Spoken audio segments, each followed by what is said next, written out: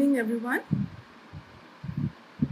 We have with us today Professor R. Shiva Kumar and Professor Tapati Guha Thakurta. I welcome you to the 7th session of the Designed Histories of Modern and Contemporary India, a symposium that Imami Art is hosting in collaboration with Tapati. I also thank our outreach partners, JBMRC Kolkata and NIT Ahmedabad.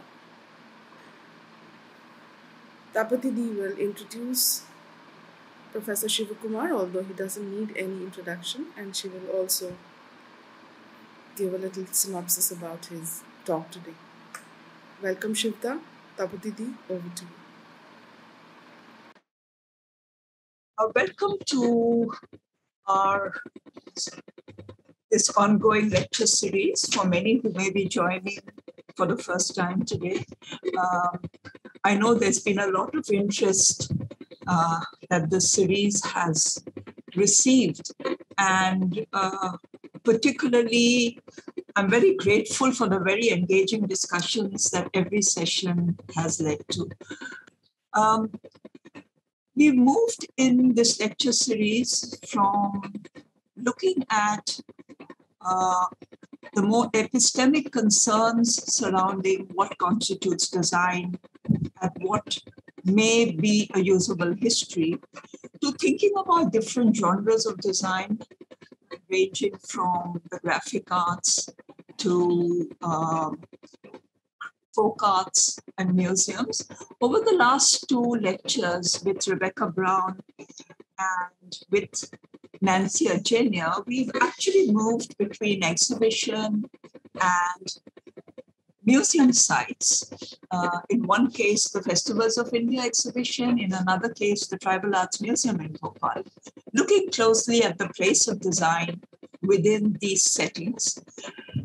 And we are really very honored to have with us today Professor Shiv Kumar, who's going to take us back to a founding pedagogic site of practice and teaching, which is Santiniketan and Sriniketan. He'll be looking at the engagement of crafts in these two institutions during its early years, looking at the ways they function together in collaboration and coordination. So the talk is therefore looking at, as he titles, two paths, one horizon. As Ushmita said, Shiv Kumar perhaps need no introduction to this audience here. He's one of the most reputed art historians, curators, and authors in the field of modern Indian art in India today. His writings have ranged from the histories of Santiniketan. Here, a landmark book is Santiniketan, The Growth of a Contextual Modernism, which accompanied, again, a landmark exhibition of 4 Santiniketan artists, Rabindranath, Nandulal, Ramkinkar, and Vinod Bihari at NGMA. He's been part of, again, another landmark event, which is The Last Harvest, Paintings of Rabindranath Tagore, a book and a traveling exhibition, which was shown in 9 major museums across the world on the 150th birth centenary of Rabindranath. The book that I've benefited from most is, of course, his paintings of Rabindranath Tagore, which brought the artist and his works into a public domain with the detail of analysis and documentation that was truly pioneering, and was followed by another similar book, also brought out by Pratik Khan, like the Rabindranath book on Rabindranath.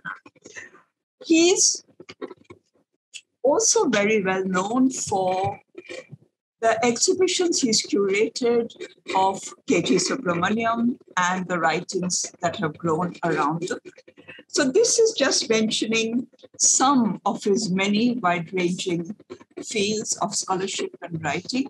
He's been a professor of art history at Kala Bhavan, where he was no doubt absolutely seminal figure. And he retired from the post very recently at the end of December. I'm sure he is greatly missed by students and colleagues at the institution. And on the day of his retirement, if I'm not wrong, he was awarded the Zainul Abidin Special Artist kind of felicitation. So welcome, Shiva Kumar. You can share the screen or begin. You have around maybe 45 to 50 minutes. You could go on a bit longer, of course. We'll all be delighted to hear, but and then we'll open it up for questions. So thank you, Sapati, for this invitation and the very kind introduction. Well, I will try to keep to the time, and if I overshoot, please kind of warn me. And if we have time at the end, I'm going to speak. And if we have time at the end, maybe I'll show you a few slides. But that is secondary. And so please do show us the slides. We'll have the time for it. Okay, anyhow. So the first part of what I'm trying to say is largely factual, little bit of the history part of it. It's necessary to arrive at some of the conclusions that I would try to make at the end. So the first part, most of you at least, will know many of the things that I'm going to refer to. So please bear with that. So I'll start with Kalabhavan, which, as you know, was founded in 1919, 2 years before Vishabharati came into existence. And Nandalal was the central figure in this art institution. He left a very enduring mark on the nature of the institution. But it didn't begin immediately as in 1919. It took a few years because Nandalal left Santiniketan soon after joining. Then he came back. And meanwhile, Ashit Kumar Halder was heading the institution. So he sort of comes into his own around 1922. So that is where the engagement with crafts begin. Now,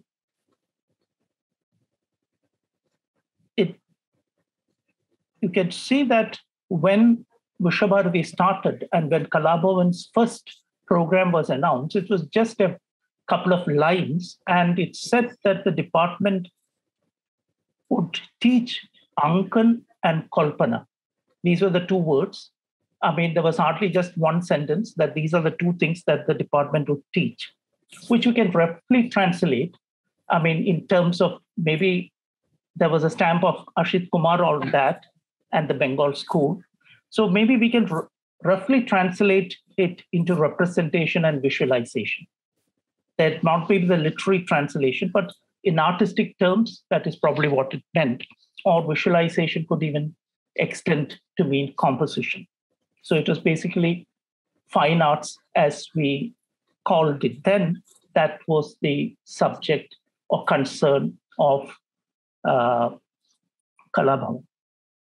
Now, in 1921, from another little note which was published, we know that the course is a little more defined now. It reads, the course to be followed in this department is of no less than 6 years. So in fact, it began as a 6-year course, and then by the 40s, it came in down and it became a 4-year course. So initially it was a 6-year course, and it will be divided into two parts. The first being for general efficiency and the second for higher proficiency.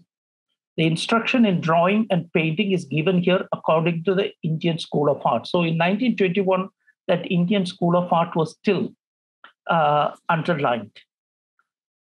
So that was also the year that, Vishabharati was founded, and then Kalabhavan becomes a part of Vishabharati, one of its first department. The other department was the Rural Development Program, which was established in Sriniketan. So both of them have a special position within Vishabharati. And the year 1922 was very important for several reasons. That was the year that Stella Crambush begins to lecture on Western art in Kalabhavan. It was the year of the Bauhaus exhibition. So there is a definite opening up towards other cultures and traditions in that year. And 3, that was the year in which printmaking was introduced in Kalabhavan, largely lino cuts and woodcuts, with the help of Andhra Karpele, who was there. The same year, there was also another little institution or a department or workshop, what we call Vijitra. That was again initiated. It's the same name as the Vijitra Club that functioned in Jorasanko, but this was in Santiniketan. It was initially announced as a new department of Kalabhavan, but it was more or less an independent craft workshop. And that was initiated again largely by Andhra Karpele and Pratima Devi. So you can see that there were also others other than Nandalal who were instrumental in initiating the practice of crafts in Santiniketan. Now, the people who worked there were largely students of Kalabhavan, because it was not in Sriniketan, this was in Santiniketan. It was closely connected with Kalabhavan. Now, besides Nandalal, who had a very early interest in the folk arts and crafts and so on, even before he came to Santiniketan, although he made it part of a pedagogical system only after coming to Santiniketan. Besides Nandalal, there was Pratima Devi, who introduced various things to Santiniketan. Here, in this case, she is bringing up book binding and pottery, which she had learned during a visit to Europe with Rabindranath, I think the previous year. And then later she would study fresco painting and introduce that, which would be later picked up by the artist of Kalabhavan. And similarly, Rabindranath would also be involved in bringing various crafts to Santiniketan, especially leather batik and woodwork. Now, the magazine which preceded the Santiniketan newsletter, which was Vishabharati's first newsletter, which was called Santiniketan, around April 1923, it had a little write-up on Vijitra stating what were its aims. So the main aim of this workshop was to make our ashram the cradle of a new decorative art based on Indian traditions, but suitable to the new ideals of modern life. So that was its main aim. Then he listed a few other goals.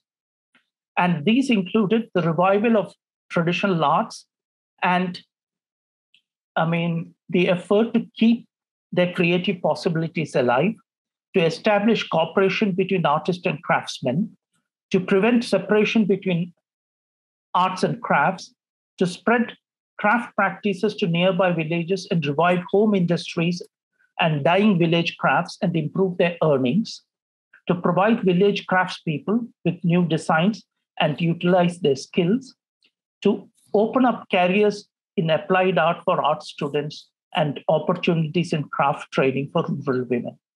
So in fact, you had a very detailed discussion about Satyajit Ray, and that he didn't have a kind of formal training in kind of commercial art. But you can see that within the program, there was an idea that it should also benefit such students. There never was a proper, commercial art course, but some elements, as we'll see, were there.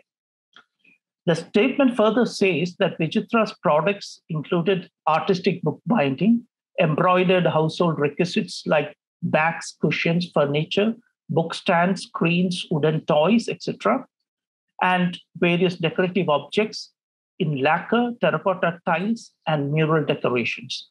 They also announced that the services of Vijitra would be available if somebody wanted to make murals elsewhere or design jewelry. And these products were initially sold locally, but they were also sometimes exhibited. For instance, when the copies of the murals, which Nandalal, Ashit Kumar, and Shirin Kaur had made in 1921, was exhibited in Calcutta. There was also an exhibition of these craft objects there. So Vijitra was very short-lived.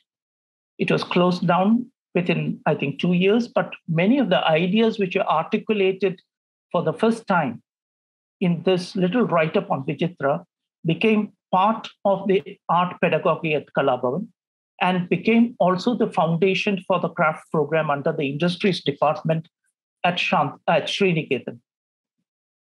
Now, right from the beginning, Kalabhavan is organized as a studio-based art program. But new elements are constantly added on.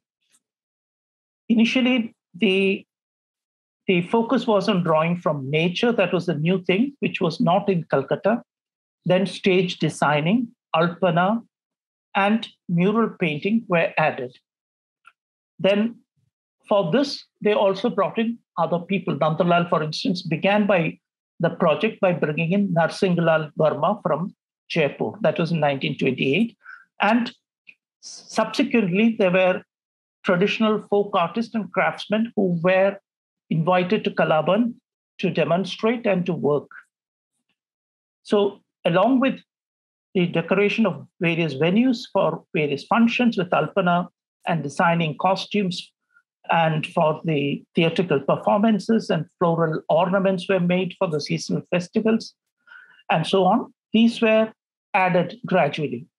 And by the end of the 20s, we can see the whole spectrum of these things. Leather batik and other textiles came in also towards the end of the 20s. This was Nandalal's method of expanding the art craft spectrum within the framework of Kalabhavan and getting his students interested in bridging the gap between art and craft. By the end of the 20s, all these activities had become part of the formal training of Kalabhavan. Now, we can see that by the 30s, this is all put into the syllabus. The 1938 prospects, for instance, says, that the teachers attend to each student individually and guides and instructs him according to the latter's imaginative bent and his capacity. Great stress is laid on nature study, fresco painting, relief work, sculpture in the round. And students also have to take active part in stage decoration, in site decoration with Alpana, etc. So these are all now officially part of the program.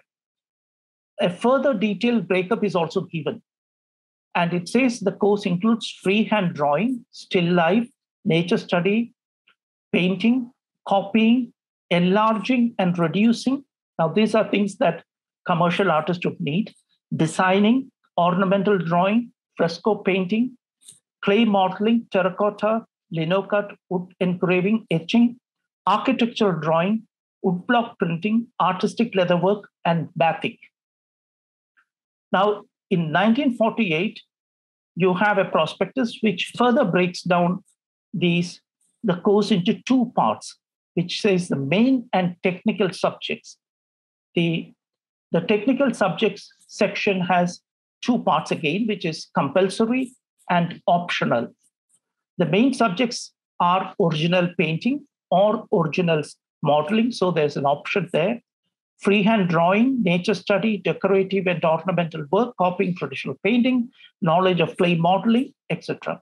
The compulsory technical subjects include wash painting, brushwork, which should be considered as calligraphy, then tempera painting with different media and materials, mural painting in the wet process, Ajanta process, and egg tempera.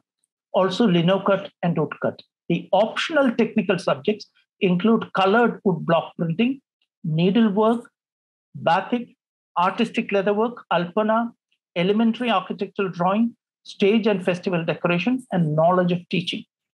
And each student has to choose 3 from the optional group. And so a certain flexibility is brought into the course that the students have a choice now. Besides, the students would also avail of other kind of training. For instance, they could avail of training in music, study languages, and also study other handicrafts without additional fees. And until this period, there is also a certain other aspect that the fees for the girl students is slightly lower than the fees for the boys. After it becomes a central university, besides a little more elaboration of the practical subjects, art history is included into the coursework. And it includes quite a broad kind of thing. It includes appreciation and appraisal of aesthetic value of various systems of aesthetics, art as cultural expression, and forms determined by patterns of life, study of primitive religious and folk arts, etc., as well as history of Indian art from the earlier to the present, general history of art of Greater India, China, Japan, Middle East, Europe, and pre-Columbian America. So this was how Kalabon progressed, in a sense, as a teaching institute, and its programs changed. Now we move to Sriniketan. When the Institute of Rural Reconstruction was founded in 1921, Sriniketan was surrounded by malaria-stricken villages steeped in poverty and decline. The objective of the Sriniketan project was not only to pull these villages out of poverty, but also to bring joy into their lives. In Rabindranath's words, the object of the institute is to bring back life in its completeness to the villages, making self-reliant and self-respectful, acquainted with the cultural tradition of their country, and competent to make efficient use of the modern sources for the improvement of their physical, intellectual, and economic condition. So it's just not economic. It is also to improve the intellectual and economic and physical conditions as well. In fact, when Gandhi was thinking about, the crafts and the rural thing, there was this little correspondence letter that Tagore sends to him saying that it is not merely economic. The poor villagers, also needs happiness, and that the enjoyment of arts is also essential for them.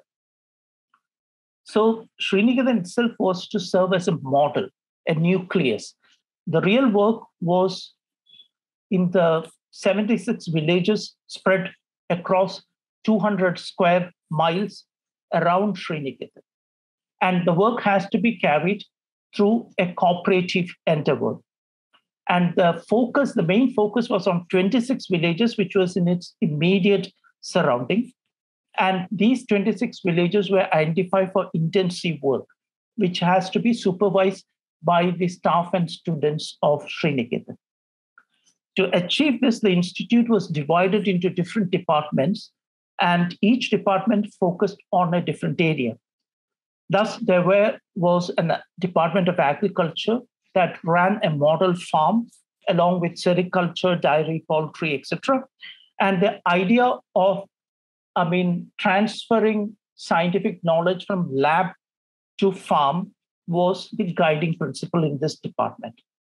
There were other departments that worked towards flood control and soil conservation, setting up cooperative banks, fighting malaria and establishing health services, running libraries and night schools for men and women, reviving rural culture, sports, and festivals, undertaking comprehensive rural surveys, and providing artisanal training to villagers and setting up marketing facilities for them.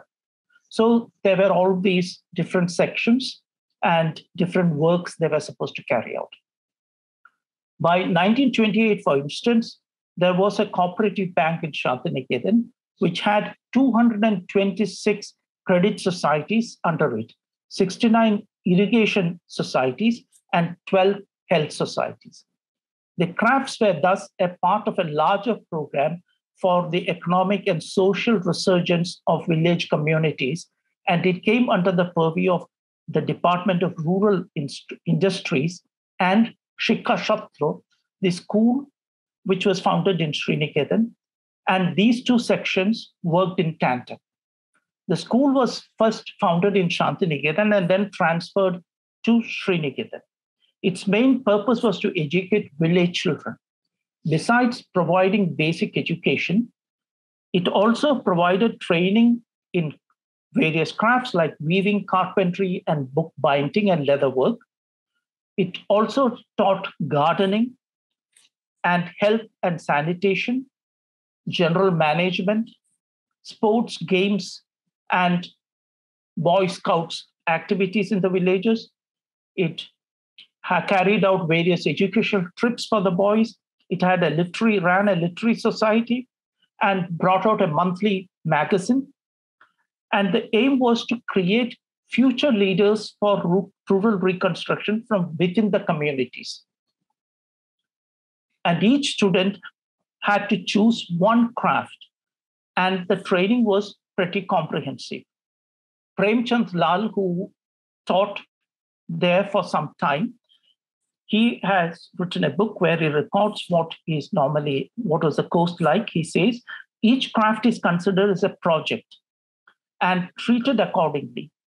Each project is further divided into units of work according to different process of the particular craft. For example, in weaving, the different processes such as ginning, carding, spinning, and weaving of different clothes are considered as units.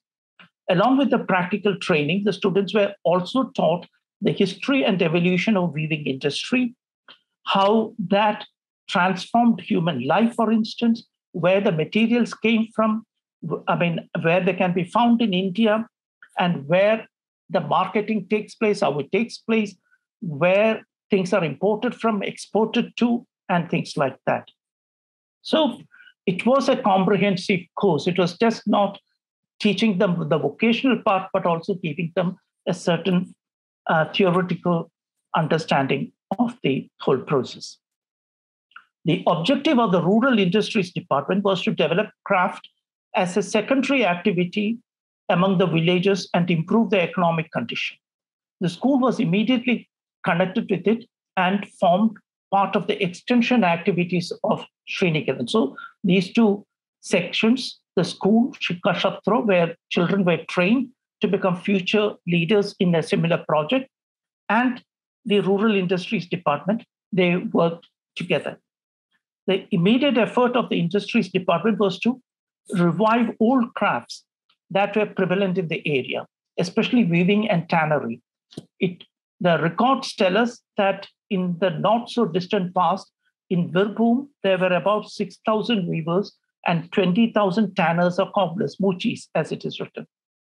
The first effort, therefore, was to revive these two crafts in and retrain villagers in Sriniketan in weaving and tanning and leather crafts. The Vishwabharati annual report of 1922 tells us that weaving, tannery, and carpentry and smithy have been started, and they are in a fledgling state. A year later, we learned that cotton weaving, silk weaving, terry weaving, calico printing, woolen rag weaving, and wig making, straw mats manufacturing, making of carpets are all being done in the weaving section, which besides training local villagers is also providing them with materials and improved designs and helping them with marketing. So within 1 year, the work seems to have progressed a bit. We are also told that local village boys are taking advantage of the training offered to them and experimenting with dyeing with deshi dyes. That the quality of the local leather, of course, was found to be not suitable for doing certain kind of thing. So some people are being sent to Calcutta for training in the leather research institutes they had there. And these trainees are also given a little stipend. In 1925, Besides, the weaving department continue its work as before. Experiments are undertaken of block printing, goldsmithy, embroidery, but all this is done without too many external experts to help. The training in tannery and leatherworks is continuing, and say by then, or that is 1925, there are about 200 local trainees in this area. And there were also trainees were being attracted from elsewhere. And so it speaks about one each from Madras and Burma who came to Sriniketan and got trained and went back and started their own enterprise. In the 4 years since its inception, the weaving section, we learn, has trained about 138 villagers. And then 4 years later, in 1929, this number goes up to 214. And the training is given in different areas. And we are told it's in spinning, cotton and wool, tape making, carpet making, dari and asan making, weaving, cotton, silk and wool, dyeing yarn and cloth, printing, freehand drawing, model drawing, design making, analysis of cloth. A section for lacquer work, artistic bookbinding and pottery, and leather embroidery is also started. And experiments in style making is underway. Next year, that is 1930, we are told that the experiments in the manufacture of leather articles such as handbags, sandals, portfolios, cushions, and embroidery works, etc., is successful. So they begin to now market these things. And also batik is introduced by them. Now in 1930, early 1930s, we saw that Swedish looms are brought into Santiniketan. And also small semi-automized Japanese looms are introduced. Two Swedish weavers, they come and spend a year each in Santiniketan in 1934 and 35. The Swedish link was activated by one of its ex-students, Lakshmeshwar Sinha, who was an early student at Sriniketan and went to Sweden and also got trained in the Sloyd system, which is then introduced to Sriniketan, especially in Shikashatra from 1932 onwards. He becomes one of the Sloyd experts in India. And the Japanese looms were introduced by, similarly, with the help of another of its trainees and teachers, Mahendra Chandra Sen Gupta, who was sent to Japan for this purpose and got trained there. Others were also sent elsewhere. For instance, Hemant Sarkar, who was working in the weaving section, is sent to Dartington Hall in England for getting trained in weaving. Santosh Banjo, who is also Nandalal's son-in-law, he's sent to Lucknow and Jaipur for learning enameling. And Boidranath Ghosh is sent for training in dyeing to a commercial establishment in Calcutta. So you can see that early 30s is a point that where many of these artists are moving out to get trained in these areas of specialization. In fact, some of the Kalabhavan students also go up. The most important for the crafting would be P. Hariharan, who went to Japan, studied pottery, came back to India. He didn't make a name as an artist, but he was very much involved in setting up some of the early pottery, government-run pottery units in India, one in Kerala, others in Karnataka, and then he started helping villagers with things like that. So somebody who did a lot of work at that time, but he was now nearly forgotten. Now, by 1934-35, we see batik work is going on quite strongly. There is also introduction of goldsmithy and meenakari, embroidery, needlework, and toy making. That is being added to the thing. Ex-trainees are now working from home and they are given materials as well as designs, and they are paid at piece rate for the work. And that is being marketed by the Sriniketan cooperative. By 1933, there's the first illustrated catalog of the craft products is produced, and the products are exhibited in Calcutta and Bombay, especially when there is a Santiniketan function in these cities, like the Tagore Week in Bombay, for instance. But it is also sold through other stores, like the Bengal stores, the Bengal home industry stores, and the international store in Calcutta. And also, they gradually built up contacts with other stores elsewhere. In 1936, these works were exhibited in the Lucknow Congress along with the works of Santiniketan artists. Nandalal was in charge of that exhibition. And they were also sent in 1936 to the New Education Fellowship exhibition in London. The 30s actually saw two contrary developments. On the one hand, the need for organized marketing was seen as necessary to sustain the growing number of craft workers who had received training at Sriniketan and were working from their homes. And from the Vishabharati annual report of 1934, we learned that workshops of weaving, bookbinding, and other crafts are being conducted on, quote, business lines. Crafts and weaving sections are separated at this point for better administration, and weaving is extended to more villages around Santiniketan. They were given yarn and design, and the finished products, as I said earlier, were sold but bought from them on piece rate basis. In 1938, Sriniketan opens its own emporium in Calcutta on Cornwallis Street. Interestingly, it was opened by Subhash Chandra Bose. Because this is also a centenary. But it was also being sold through other agencies in Calcutta, Bombay, Nagpur, Delhi, and Darjeeling. So the marketing part is expanding quite a bit. We have record of sales from 38 to 40, which show there was some gap between the cost of production or the total cost of the Sriniketan establishment and the sales. Some of the costs should have gone towards training and paying the stipends, etc. Of the total income, about 50% was given to the artist. So that is after minusing all the cost of production. What was left went to them. However, this also meant that production became more market-driven, and textiles, crafts, and carpentry gained greater focus. Of this, carpentry was largely used by Vishabharati itself to meet its internal needs.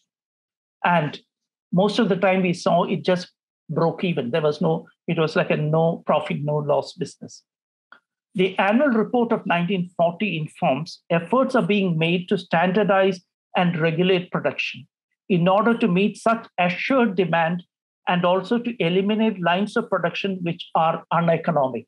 So we see that marketing also puts a certain kind of pressure on the kind of work you do. The shift and its danger is noticed and commented upon by Radindranath. So in his 1941 address to the annual meeting at Sriniketan, he says, Sriniketan has always stood for experiment and progress. It will be fatal if any day we settle down and be satisfied with a fixed program of work. If we sacrifice the dynamic ideal of our institutions for stability and security, we shall no longer remain pioneers but gravitate towards mediocrity. I do not deny there has been considerable progress and achievement at Sriniketan during the last 18 years. To those who have been with us and seen the institution grow, I appeal for a closer understanding, a mutual confidence, and a will to pull together. So one can feel that he feels that everything is now going together, going all right in Sriniketan. And we have, Hans Neumann, Neuhaus. There were two brothers. Hans and his brother worked, the German potters who used to work in Java. Then they shifted during the World War to Santiniketan, end of the World War, and worked there for a few years. And they were in charge of the pottery section. So he actually presents a picture of decline there. According to him, the link between the art school and Sriniketan had broken down. There were not enough trained craftsmen in that pottery section. He had to begin anew with unskilled women laborers, mostly Santals, and the only trained potter in the department was not good enough. However, after some effort, he says that they did manage to produce sellable ceramic toys. The decline in the pottery section could have been due to the lack of market demand. Similarly, paper making and basketry was never really developed and promoted in a big way, although we hear that there were small efforts in this direction. These were perhaps victims of market-led craft development, which begins in the 1930s. In one of the earlier lectures in the series, we had encountered this problem. When you have market-led kind of development or market-led craft production, there can be certain kind of problems that come up. Even as training and production became market-driven by mid-30s, the 30s also was a period of Sriniketan's growing influence. We can hear, for instance, in around 1930, the chakka and takli are introduced, and the yarn produced by the villagers are turned into saris and dhotis for free in Sriniketan as part of the nationalist project. On the other hand, it also acted, the Sriniketan experiment also acted as a predecessor to Gandhi's pitch for the revival of village crafts and setting up of All India Village Industries Association in 1934. Gandhi had visited Shikashatru in 1925, and he was greatly impressed by the work that was being done. We all know about Nandalal's engagement with the Gandhian project, about the exhibitions he put out at Lucknow in 1936, which I refer to, where he also took crafts. And then again in Faizpur at the end of 1936, where he actually made a collection of folk arts and objects of daily use, which were produced by villagers around the session site, and showed it, which actually in the inaugural address, Gandhi refers to and say how with an artist's eye, he picked out things which would have been missed by others. And also in 38, we know the more famous Haripura session. Similarly, around the same time, Surendranath Kar was called in to design the Magan Sangrahalaya, or the Museum of All India Museum of Industries Association at Wardha. So there were other links with the Gandhian project. And in December 1937, an article on mass education and vocational training, written by Lakshmishwar Srinna, who was, as I said, a student in Sriniketan and later a teacher. This was noticed in the Harijan by Mahadev Desai, and soon afterwards, Gandhi called him to help him with the implementation of the Vidya Mandir scheme in Wardha. That is in 1938. And he was also involved later. He continued to stay in Wardha and help Gandhi, and he was involved in the formulation of the Nayi Talim educational scheme and wrote a teacher's handbook for educational crafts as part of that program. Lakshmishwar Sinha, actually was an interesting person. He was also an Esperanto expert and translated Tagore's works into Esperanto. So he wore many caps. Now, similarly, Devi Prasad Gupta, who was a student in Kalabon in the early 40s, joined Sevagram in 1944 and took charge of the art section. We know that later he went on to become a well-known potter and a pacifist. And after independence, although for a short while, Sriniketan was consulted on various government projects, it also began to slide down in its activities because there were other government institutions that took over. So in the annual report of 1948, Radindranath concedes as much. He says, owing to the difficulty of procuring raw materials, the Shilpa Bhavana has failed to maintain its wanted record of progress and production. Its comprehensive and scientific scheme for the training of young men in rural handicrafts will, if worked out, go a long way in fulfilling the hope of the founder president for a revival of indigenous industries as a first step towards a happy and humane life in the country of countless villages. In spite of the fall in output, an amount of money has been invested in effecting improvements and installing labor-saving machinery, especially carpentry and pottery works. It is needless to say that the Shilpa Bhavan gives more importance to the creative and educative rather than the commercial aspects of the arts and crafts. Clearly, we can see that there was a tussle between the creative and the commercial aspects, and that was never resolved. Incidentally, it was Radindranath, through two reorganization schemes in 1934 and 38, who pushed for Sriniketan to adopt a business model and improve its marketing.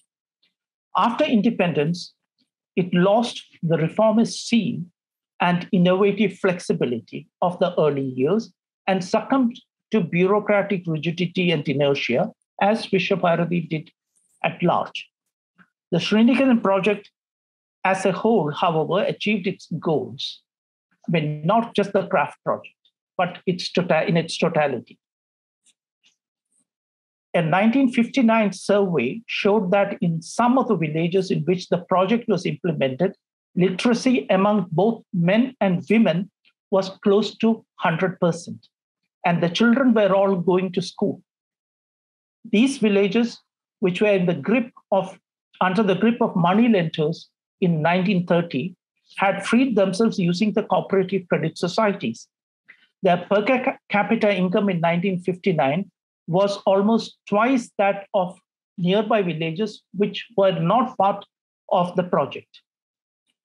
The villages which were part of the project were also largely self-governed. They managed their own conflict resolution and enjoyed better health and material conditions than their neighbors. So, in a sense, whatever happened to the craft project, on the whole, the Sriniketan project was a success while it lasted. Finally, although Kalabhavan at Santiniketan and the industry section in Sriniketan were distinct administrative entities and had different objectives, during the first 30 years, there was continued contact between them. Besides Nantalal, Vinayak Masoji, P. Hariharan, Indusudha Ghosh, Gauri Bancho, and Sukhmai Mitra, who were all Kalabhavan's ex-students and later some of them teachers, were directly involved with the designing program at Sriniketan at different times. Thus, although the two spaces were distinct, they functioned in a complementary manner. And the ideological link between the two goes back to Rabindranath's days in Shilaidaha, where he first thought of bringing the arts, education, and rural reconstruction together. I shall end by looking at their differences and complementarity very briefly of these two spaces. Okay. Now, Santiniketan, you can see, and Kalabhavan, Kalabhavan by Santiniketan largely, was a space where East met the West. Sriniketan, on the other hand, was a space where city met the village. And Santiniketan brought crafts into relation with fine arts. Sriniketan brought crafts into relation with other productive rural economies, especially agriculture. Santiniketan saw crafts as part of the art-craft continuum. Sriniketan saw crafts as a category by itself. Santiniketan saw the craft art continuum as divided into segments linked by a common thread of aesthetics and visual language, separated by function. Sriniketan saw each craft and practiced it in isolation. They saw it separate and practice it in isolation. Santiniketan aimed at producing artist craftsmen and artist designers.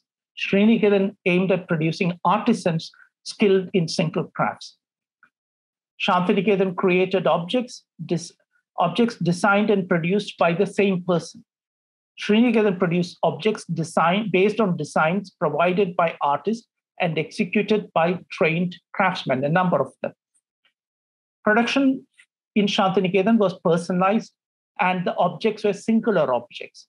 In Sriniketan, they produced mass-produced objects from chosen models and for the market. In Santiniketan, craft production was creative and self-driven. And in Sriniketan, it was driven by collective taste and functionality. Santiniketan, the objects made, as I said earlier, was exclusive and expressive, driven by goals of personal fulfillment and social recognition. It supported a lot of ephemeral arts like alpana and making flower and leaf ornaments, etc., and avoided carpentry. Sriniketan focused on crafts that had greater market acceptance. Textiles, ceramics, and carpentry were given importance there. And the ephemeral things like alpana had less, kind of importance there. In Santiniketan, the personal design language and style was important. In Sriniketan, impersonal collective studio styles were developed. In Santiniketan, the work of an artist should be stylistically unified. Now, stylistically, the products of Sriniketan was eclectic. It borrowed things or motifs or designs from American Indian art, Scandinavian folk traditions, classical Indian art, Japanese, Indonesian, etc. So it went across, it was actually more cross-cultural in terms of sourcing of motifs and so on. In Santiniketan, they encouraged innovation in a sense because it was more individualized and moved from one individual object to the other. Whereas in Sriniketan, it adopted and standardized. The motifs in Santiniketan were derived from nature study. In Sriniketan, a lot of motifs were geometric, especially in woven textiles.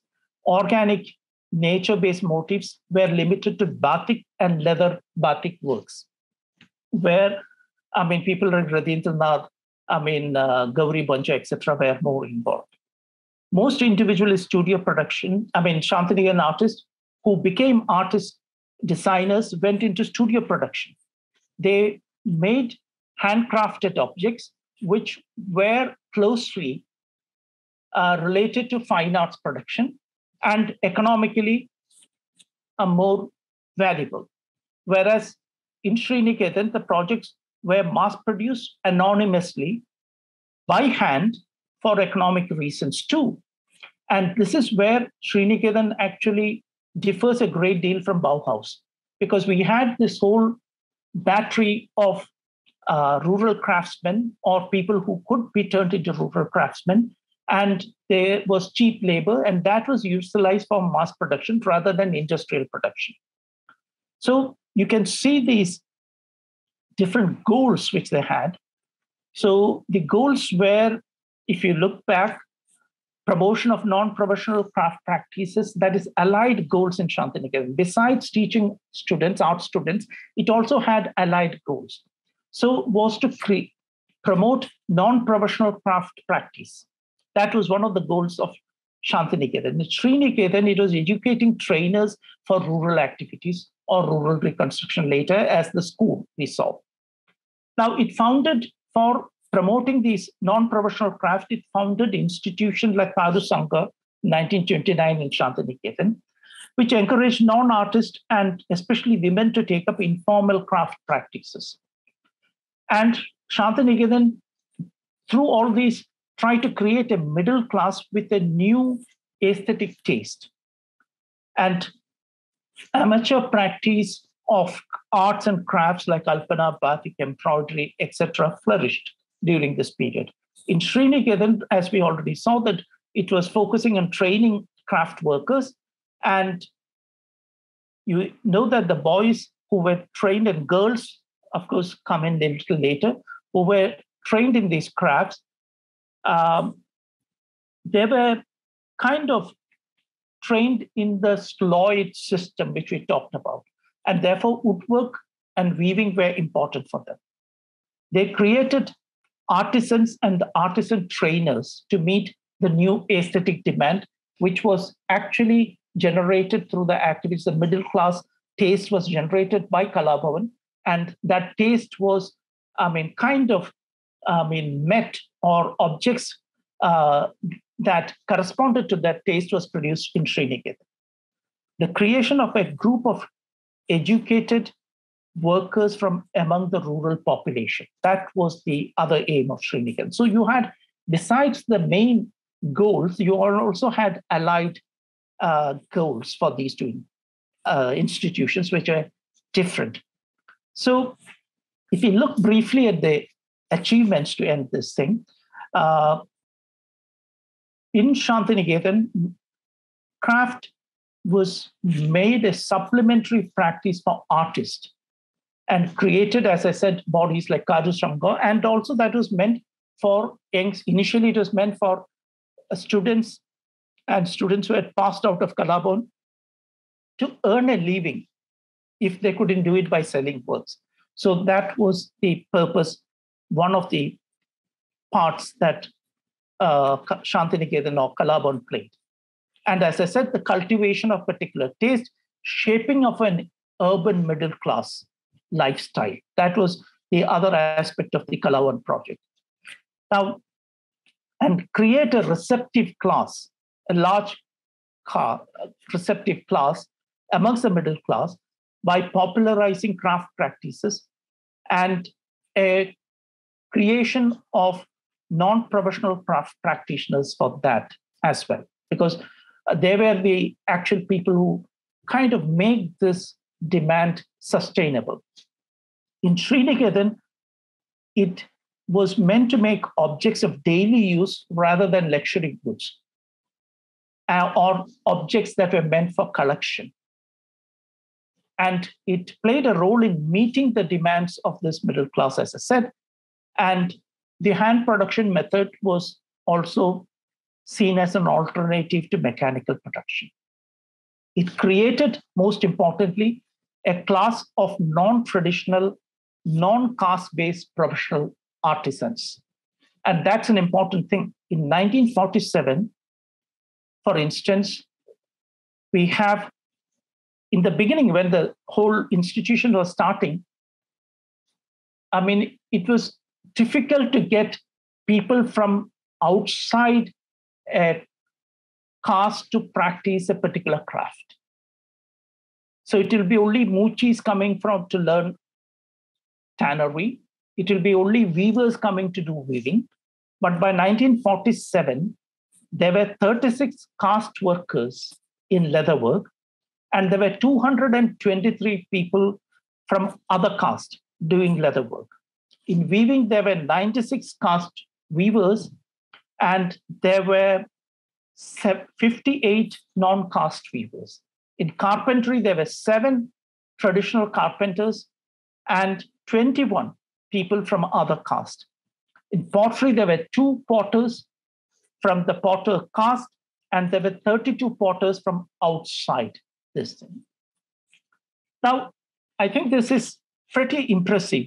Even if everything else failed, this social transformation is something that we should take note of.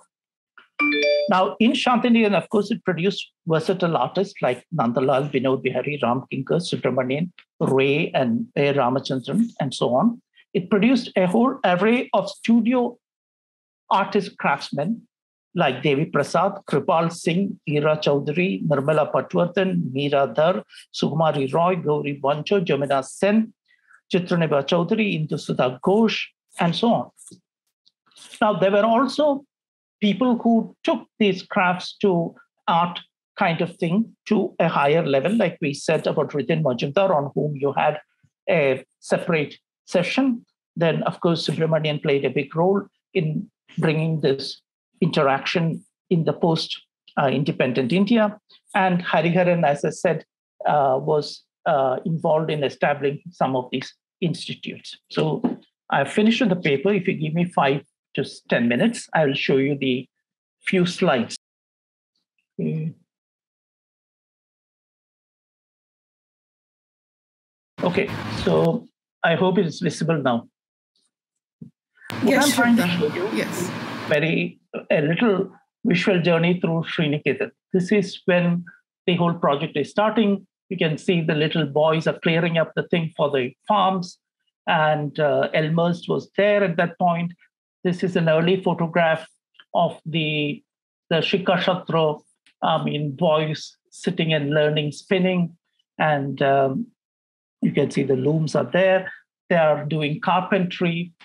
And you can see some of the products which they produce, the lac work and the toys which are there on the shelves, and the weavers who initially was doing entirely handloom. Then we have the looms, the Swedish looms, and then the semi-automatic looms, which was brought from Japan.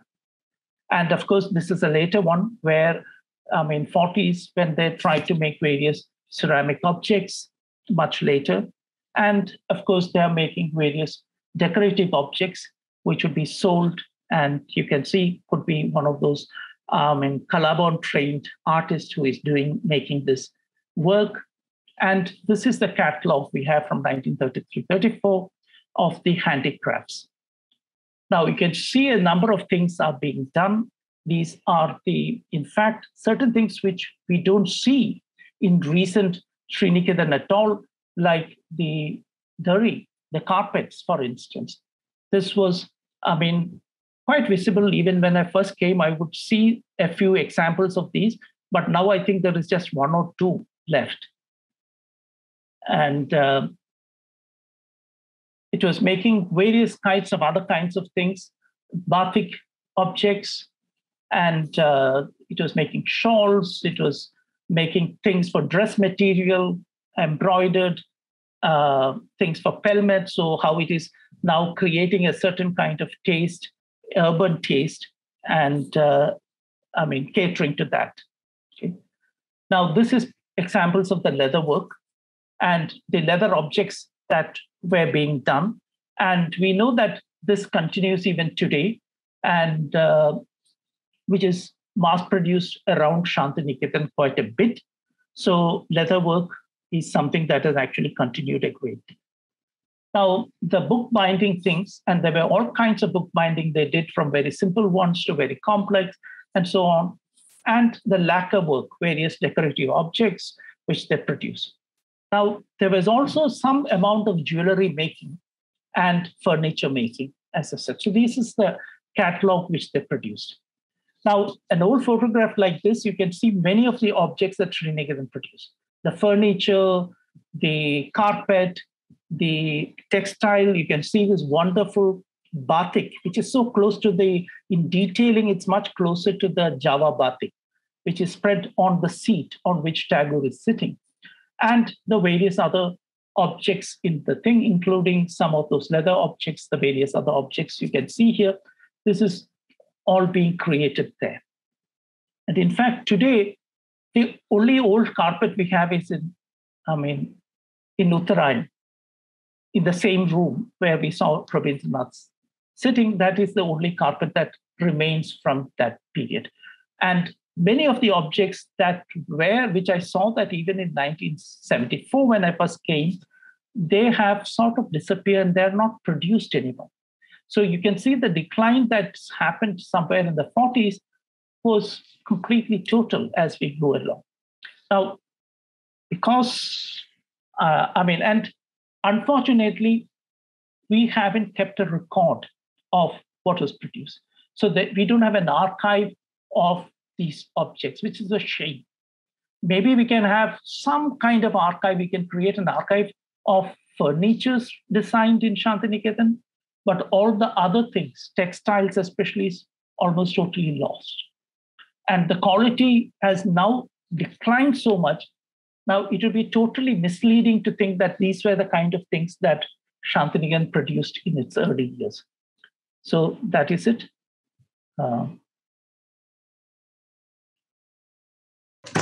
That was an amazing learning experience. The amount of us detailed information that we were, exposed to. It was really a feast of that kind of detail of curriculum, activity, details of studentship, commissions, and travels that has really opened up a very, very important ground for thinking about what is at the heart of this symposium. The arts crafts continuum, and I will here take off from really the concluding section where you very pointedly juxtapose the two concurrent collaborative institutions, but they're very different purpose, function, and impact, right? Now, let me use that as a point of beginning to ask actually a set of questions. And I know that Professor Ashok Chatterjee also has a fairly long comment and question. So maybe after my question, I'll also read that out and maybe you can take them together and then we'll open it up further. Now, the question of design, which we know belongs as much to the fine arts as to the domain of what we may call decorative arts and crafts, is something that is running through the material that you presented us with, running through the narrative that you're presenting us with. But you very pointedly did not refer to design and the figure of the designer, though you did talk of artist designer coming up, artist craftsman coming up, artist designer coming up. Somewhere, the question of design is implicit, but not foregrounded. And I was wondering whether you could reflect on the ways in which both Kala Bhavan and units like Vichitra and Karushambho, which are located within Santiniketan proper, and the new ventures of Shilpa Shadon and Shikha Shatro, somewhere a new vocation of modern crafts, as you are calling it, and that's a very, very important point you make, that by the 40s, you have the emergence of a non-caste, non-heredity, perhaps, group of artisans who are emerging as craft practitioners, right? So that's a very important break with earlier, say, the colonial mode of training, which is continuously referring you to the bona fide artisan and that heredity of training and lineage. So here you're actually dealing with a break. But so I would just pose the question about where design or an element of design as something that belongs both to Kala Bhavan and to Sriniketan, both to the artist, modern artist, and the modern craftsman. Is it possible to think of where we bring in design? It's not an easy insertion, but it seems both an insertion that is calling out for us to think about. So that is one question. The other related question would be that given the directions in which Sriniketan moves, rural reconstruction, empowerment, market and livelihood, we could think of as categories that belong as much to the vocation of the artist as to the craftsman, right? In different ways. Livelihood and the question of marketing, whether overtly or through other directions, commissions and all, must be something that I would like to think belongs not just to the domain of craft, but perhaps equally to the domain of the fine arts, that what you do with the training, what will be the earning and the occupational kind of hazards, the livelihood question. Now, if the artist designer becomes an important figure to emerge from Kala Bhavan, why did the craftsman as designer not have the same opening? So, or did it? Is it something that we are not aware of?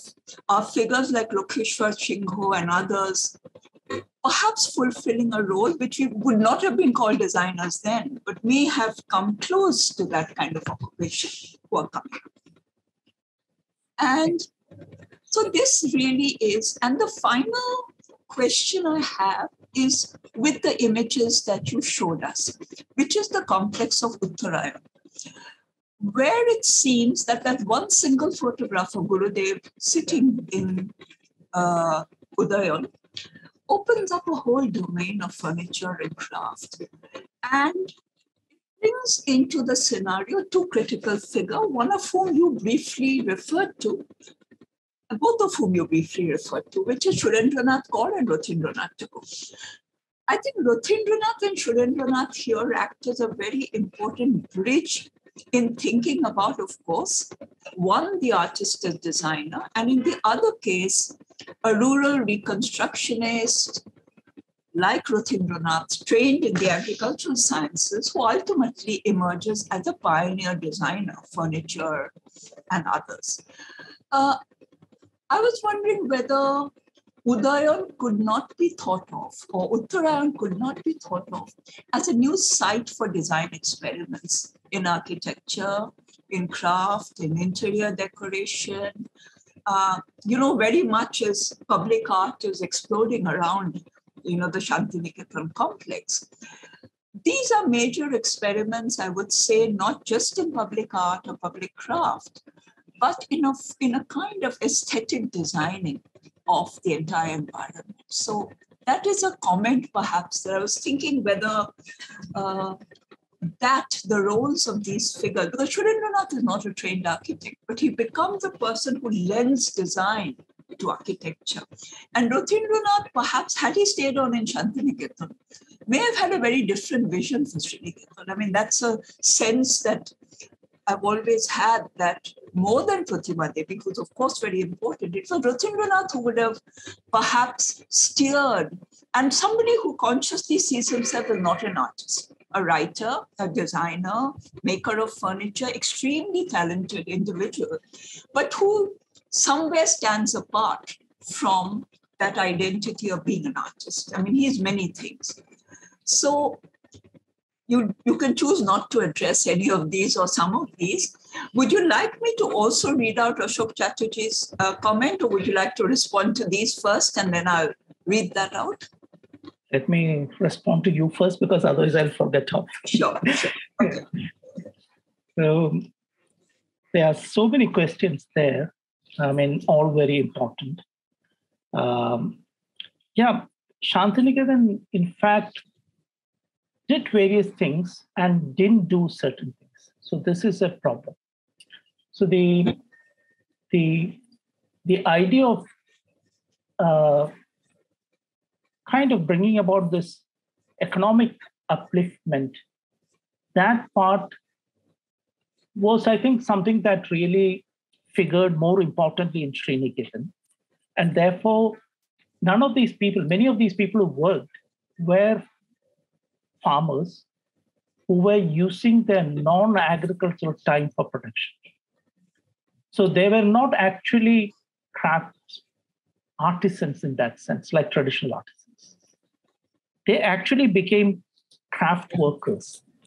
So there is a little problem there. I mean, when we think about it, so that's why always we hear that the designs are provided, the material is provided.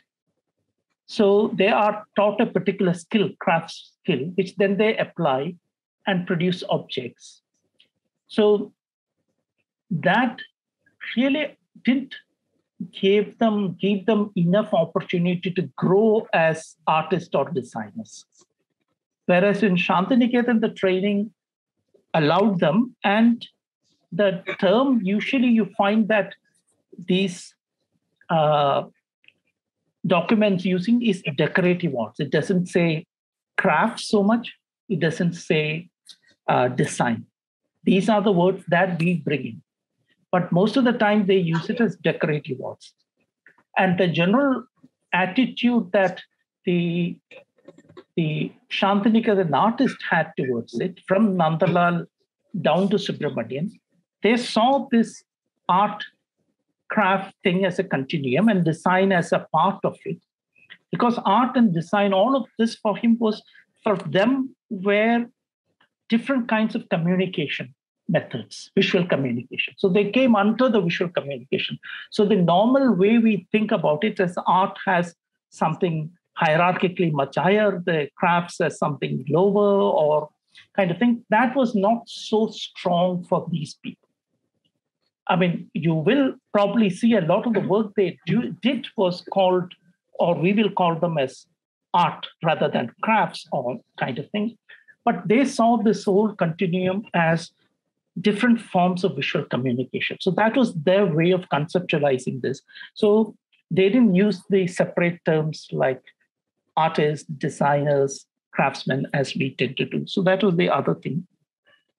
Now, the most important thing I saw was there was a non-caste craft producer, skilled craft producer emerging out of Sriniketan, but not somebody who really became a designer. The only person who was, as you suggested, was Lakshmeshwar Sinha, who actually didn't study in Colaba.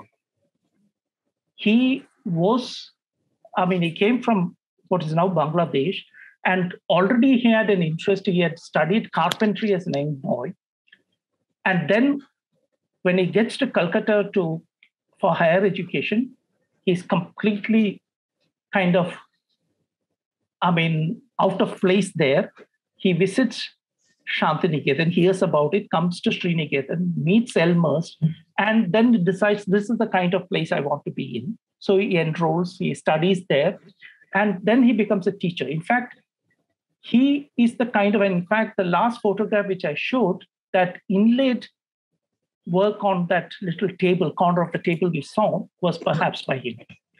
He was a good expert in this, and probably he had an influence on someone like Ritin Majumdar.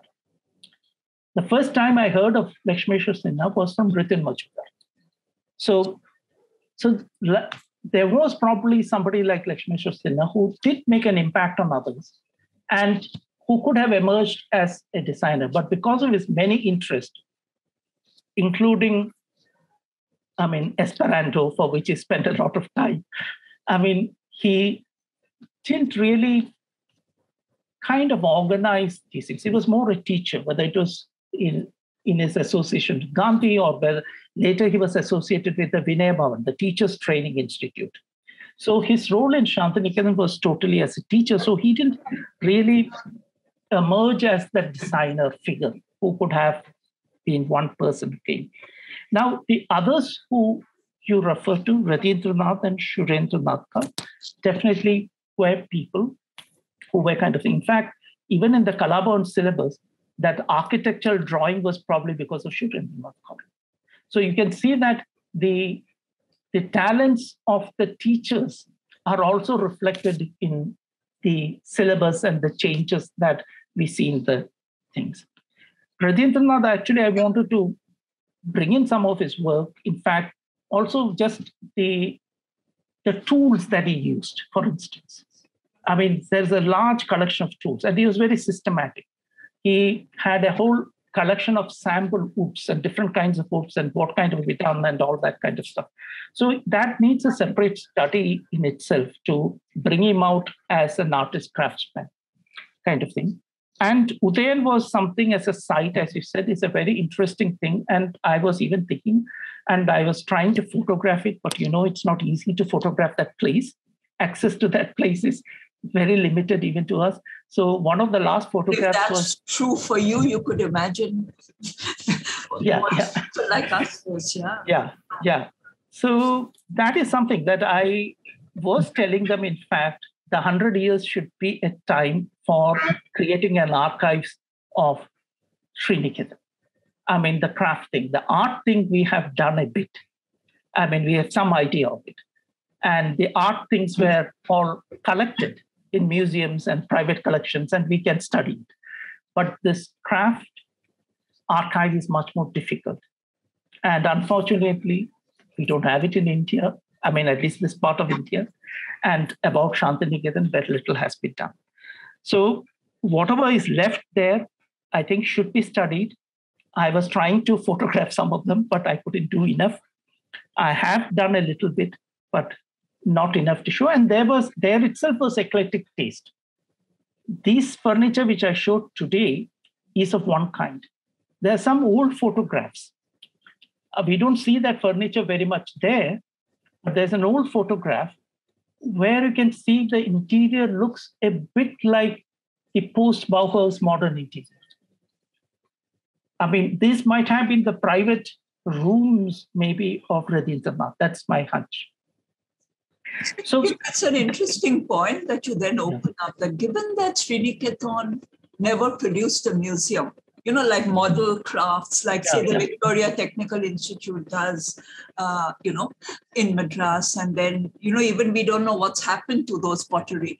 So the idea was that they move into new marketing, retailing units, they travel as exhibitions, but maybe it is Uttarayan, and many private homes maybe, and the photographs that you may get, which may now become the archive for thinking about how Sriniketan products permeated middle-class homes, consumption, creates a new kind of, I would say, creates crafts for modern living in a way that, we talk about much later. Yes, that's right. Let me read out the question. Pushmita, would you like to come in now or later?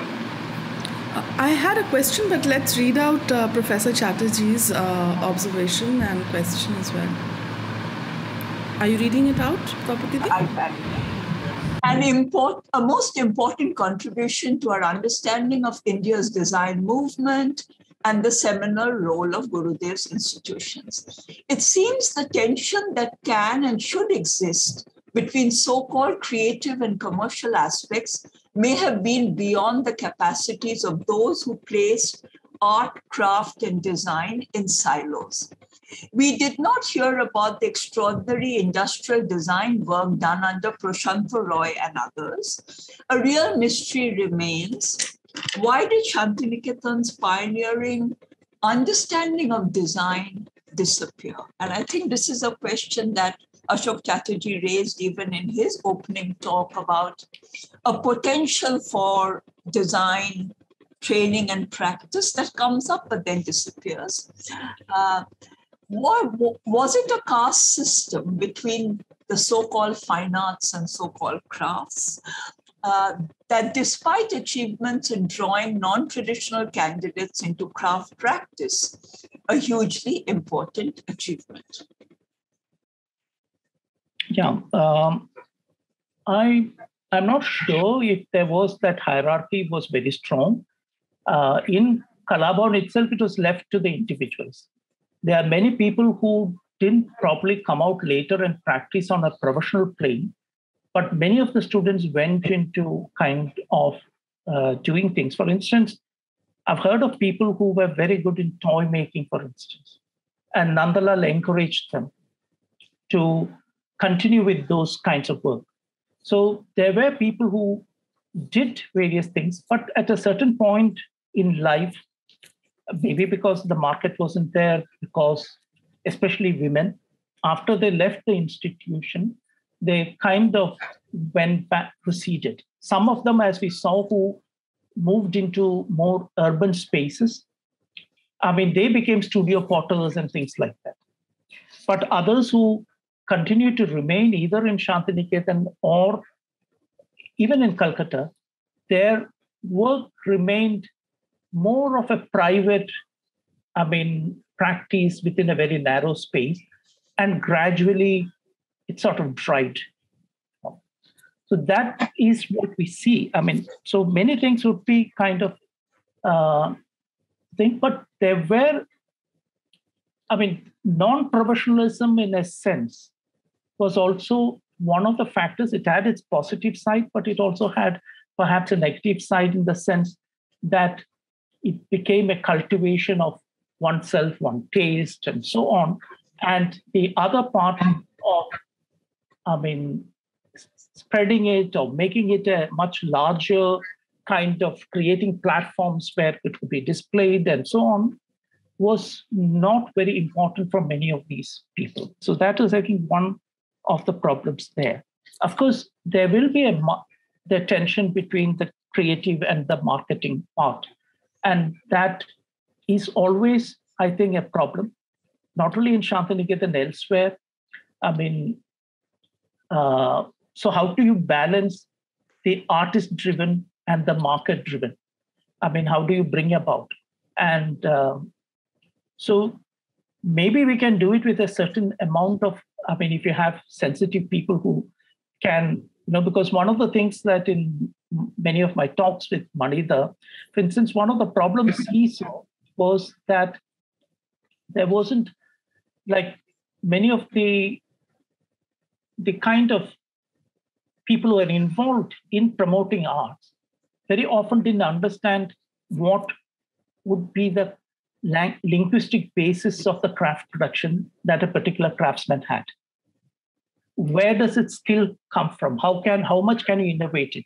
In which direction can it be innovated, etc. So they just, dropped a model which is totally alien to the skill set that the craftsman had or the craftswoman had. So this is where things come.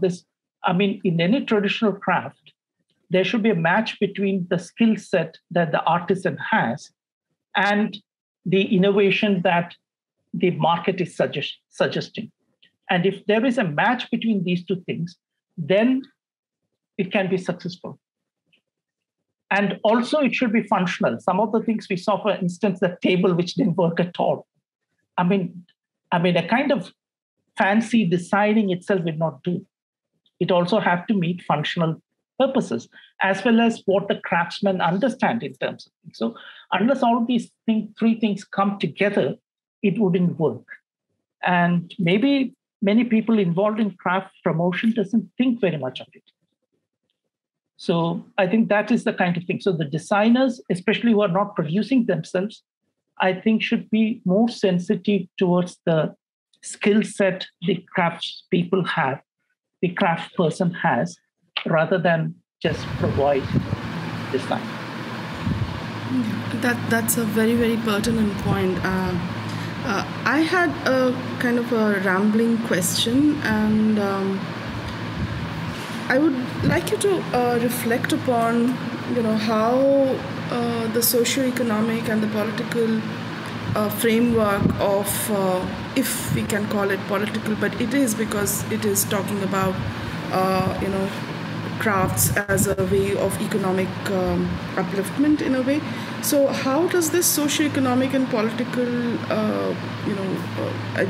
vision of Sriniketan connect to Gandhi's more political act, and also later to the Nehruvian, agenda of the upliftment of the craft sector revivalism? And also, could you connect it to founding of the institutions such as NID, because we do know the connections there. Gira Sarabhai had studied here in Santiniketan. So how do you see the reflection of what was started here and how it changes, and does it actually pay the later innovations? Do they find a connect, or do they completely divorce from what had started here? And is there also a reflection back here in the Sriniketan, Santiniketan model of what was happening outside? Okay, and thank you for that question. And I think that there was a greater connect between Sriniketan and the Gandhian project than in the later ones. Obviously, the same people were involved. When the documentation of crafts was being planned by Gandhi, as I said, Tagore himself wrote a note to him what should be done and what should be the way. And Andrews was constantly going between them, carrying little bits of notes and details of conversations. And there was Nandalal and Shuden Kaur also involved, and some of the others that like Krishna Sinha, and also later, of course, not so much in shaping it, but being part of it, Devi Prasad Gupta. So there was that conversation. And many of the nationalists, some of the others who took part in the craft revival later, they did visit Santiniketan during those early days. So maybe some of it was, there was a rub-off of Santiniketan on the work that came later. But of course, the Nehruvian one, actually, I think Nehru himself was not directly involved. It was the more of the socialist within the Congress who took up these causes. So they, of course, had some links and some early connections with kind of. So I think that those institutions definitely looked at Santiniketan to an extent, but the time had changed, things had changed, even in Santiniketan, because when it begins, I mean, Tagore and his institute is the main agent of change. So after independence, Vishwabharati's role as an agent of change, even locally, decreases. So that is where the projects begin to become less effective. So there is also a limitation to what, probably we had to reimagine, as some of the other people who now work with crafts has reimagined this whole process of how do you work with craftspeople. So I think that reimagining was necessary. And post Tagore, post Nandalal, I mean, post even Rabindranath to some extent, that ability to reimagine vanished. And I said, by becoming a central university, even the kind of impetus to try something went away. I mean, everybody became a wage-earning professional, and most of the people and the production part of Sriniketan actually the training part went away completely. To a certain extent, that was one of the big problems. So everybody wanted to, and also in the first year, they tried to give a diploma. Immediately they understood that was a mistake and closed it. But what eventually happened was that Sriniketan started giving certificates and diplomas. And then once people got those pieces of paper, then they were looking for jobs. Instead of becoming craftsmen or artisans or having their own work, they wanted to become,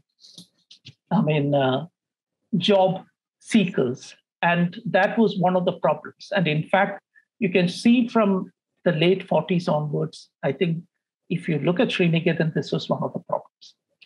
On the one side, in independent India, you had other government agencies which are looking after these issues, and the influence of Shantiniketan decline.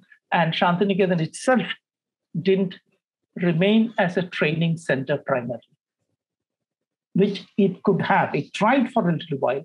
There was a training course meant for craftsmen, which actually ran till about 1970. When I first came, I think there was the last batch of people who came, craftsmen who came from different parts for, I think, 6 months or 8 months or what.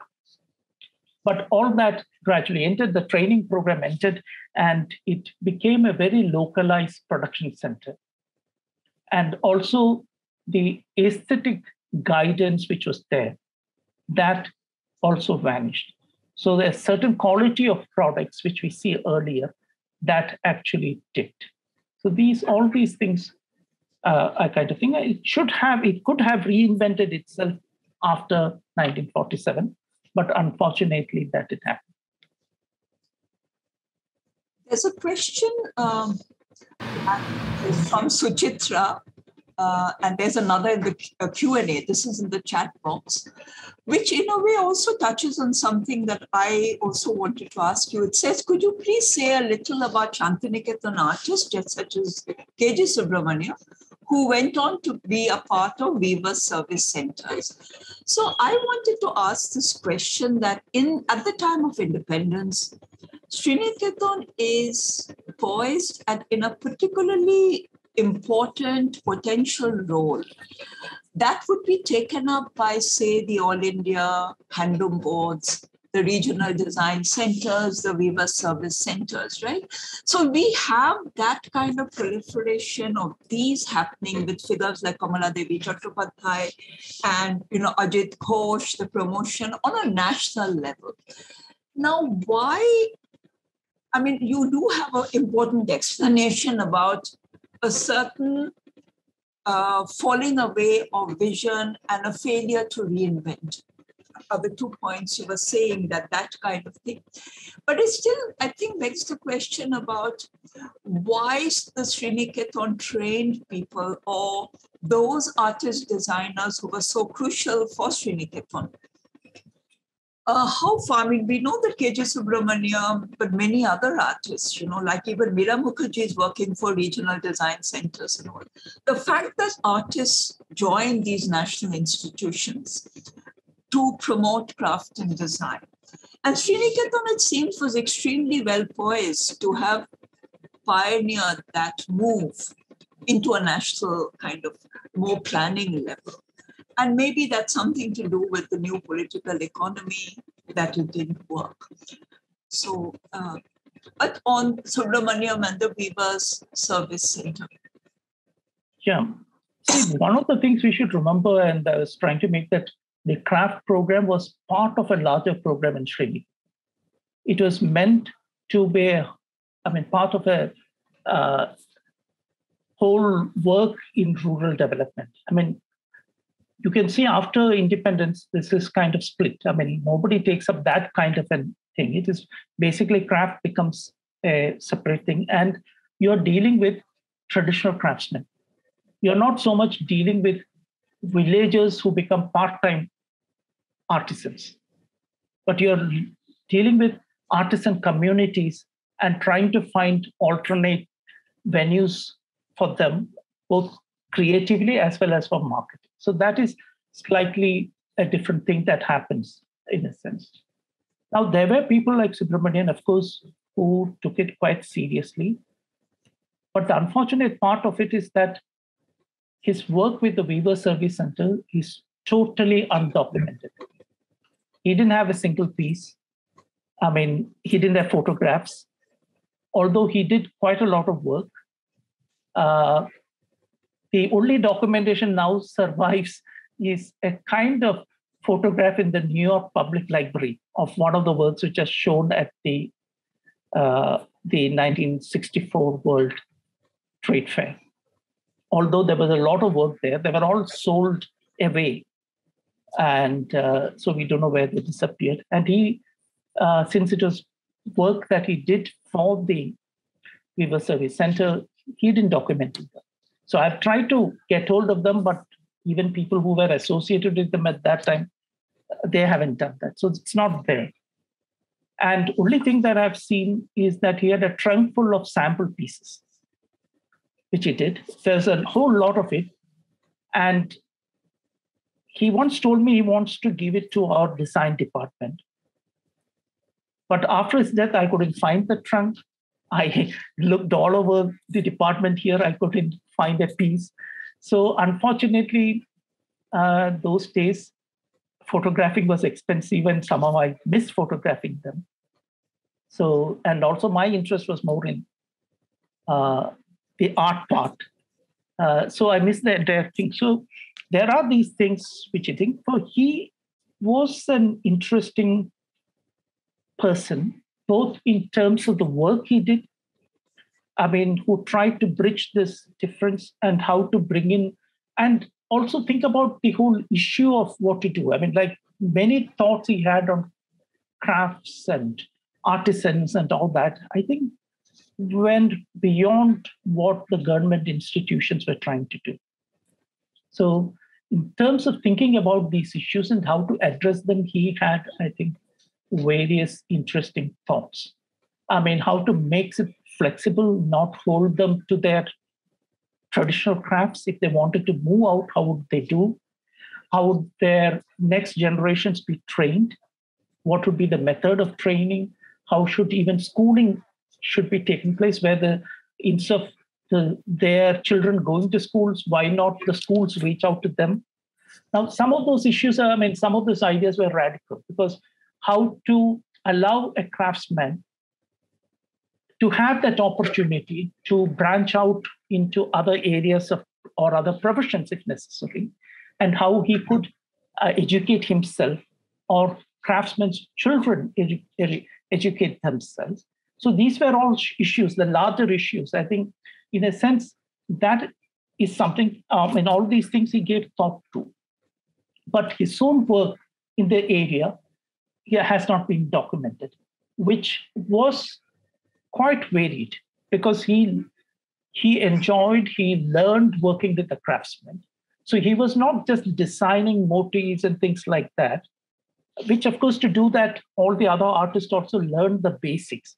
But he was also adopting the approaches to art production that some of these master craftsmen had.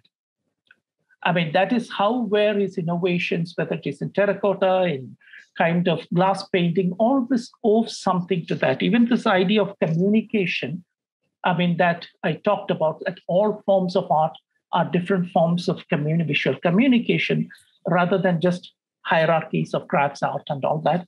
That was something that came from the experience of working with these highly skilled, highly talented professional artisans at the Weaver Service Center. So he also, in his own interaction with craftsmen, he also encouraged them to use their creative thinking quite a bit. For instance, when he worked with Garcilal Verma on his murals, he never worked in a medium which Garcilal Verma was, comfortable with. Because he didn't want Garcilal Verma's artisanal skill, but he wanted Garcilal Verma's innovative thinking, which he contributed to many of the murals. So various technical solutions to Subramanian's mural was actually provided by Garcilal Verma. So the way you look at an artisan, a traditional artist, was quite different, and which was, I think, one of the interesting aspects of his work. But unfortunately, that whole gamut was there. The people, and he didn't document any of his work till 80. When he was in Baroda, it was documented by Jyoti Bhatt. And after he came to Santiniketan, I did most of the documentation. So by himself, he didn't document. And the Bombay phase, where he did most of these things, therefore went totally undocumented. So we can only speak about it from one or two pieces we have and what we hear from people. There's a question from an anonymous attendee. I wonder whether it's the same or whether there are many anonymous attendees. I've always wondered whether it's the same person. What was the attitude towards technology in Sriniketan? In the market-driven production, was there any debate between handmade mass production and scaling up using machines? Which brings in the question of technique and technology in a new way. Yes. There was, Sriniketan was more open to some amount of, mechanization. Than Santiniketan. Santiniketan was entirely hand-produced. And as I said, they produced studio artists. Crafts people who produced craft objects or whatever functional objects in studios as individual artists did. But in Sriniketan, for instance, those looms which came from Japan, they were semi-automatic kind of thing. So they used various ways. And also we see that some other equipments which is necessary for making craft objects or making certain kind of things were employed. So it is not that as if they were strictly hand loom or strictly kind of thing. Part of it could be, missions-driven things. So that was possible. It was not averse to using missions, but although by and large it was kind of thing. And also the whole idea was that you had a large number of people in the villages who have to earn something and who could be trained to do certain kind of craft practice. So that was also an issue. So we couldn't think about just scaling up using missions. Wherever it was necessary, missions were used in Sriniketan, unlike in Santiniketan. And Santiniketan was a little more purist in that sense. And also probably it was not necessary you are making individual objects more than objects for reproduction. So certainly Sriniketan was open to the idea. I mean, it was not heavily mechanized, no, at all, not at all, but small instruments which would help, speed up production was certainly employed. But not on a large scale because, as I said, most of the weavers were working from their own homes. I mean, there were only very few trainees working in Sriniketan. So since people are working in their own homes, so it has to be more handloom machines.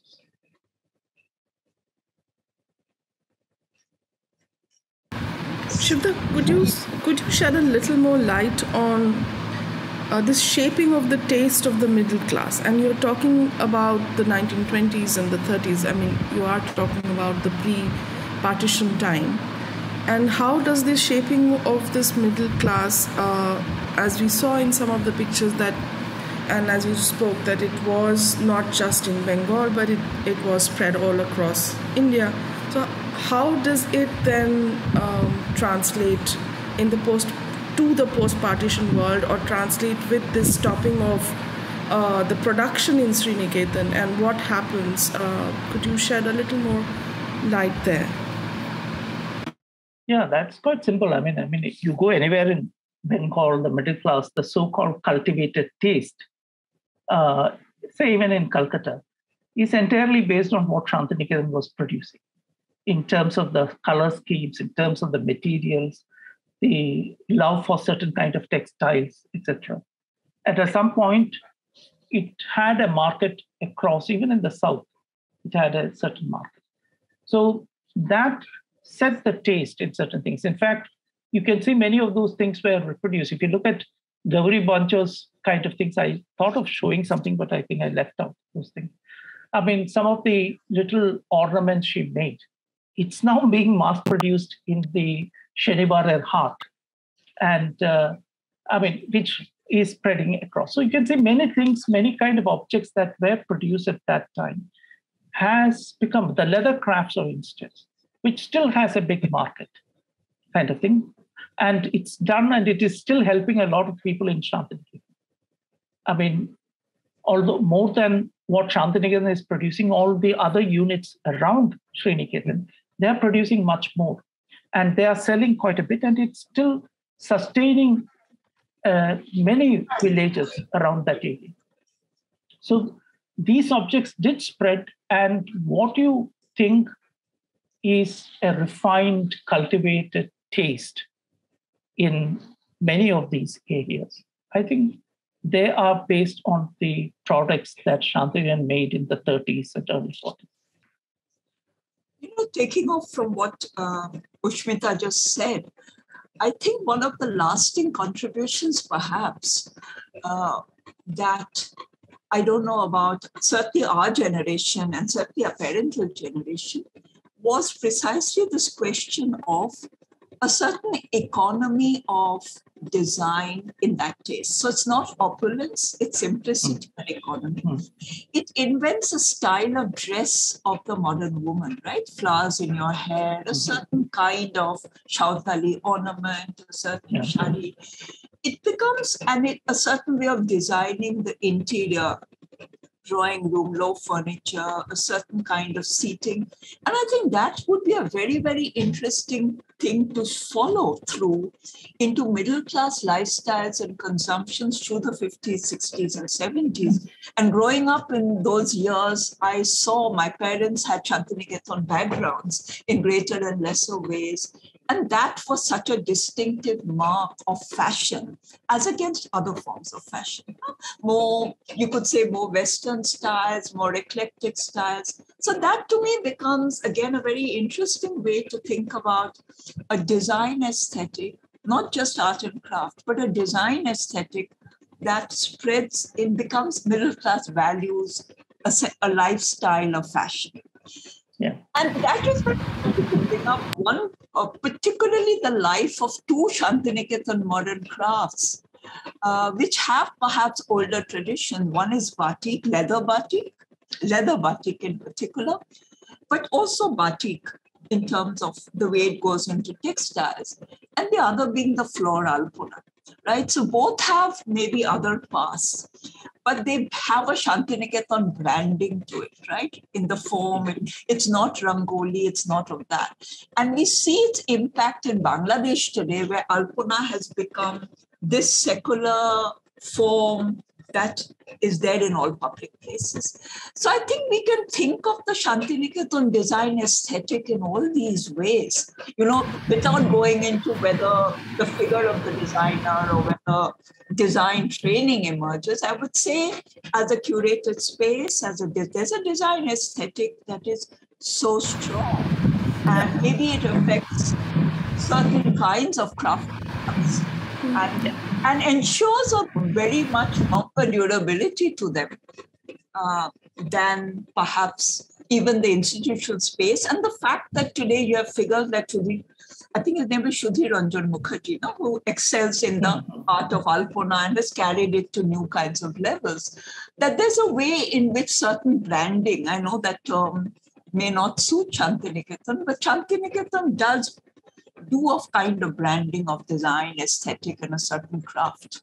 I will, sorry, if I can add something to what Tapatidi said, and I was actually thinking more of furniture and how the Sloyd system brings in this, Swedish influence. But then also later you have the Ulm school and the Bauhaus, and also you have the Far Eastern traditions in Santiniketan. So I was actually thinking in how this moment translates and connects to all the other moments of influences that do come in at a later stage, and maybe that was what I was asking you to kind of reflect on. Yeah, I mean, it's true, as Tapati was saying. I think there was this creation of the middle class taste. Nandalal actually played a big role. That's why all those non-professional practices in the community was very important. Because Santiniketan, as I've tried to argue elsewhere, was also an exercise in community building. And because all of that was happening, the education, the Sriniketan project, everything were part of a larger program of community building.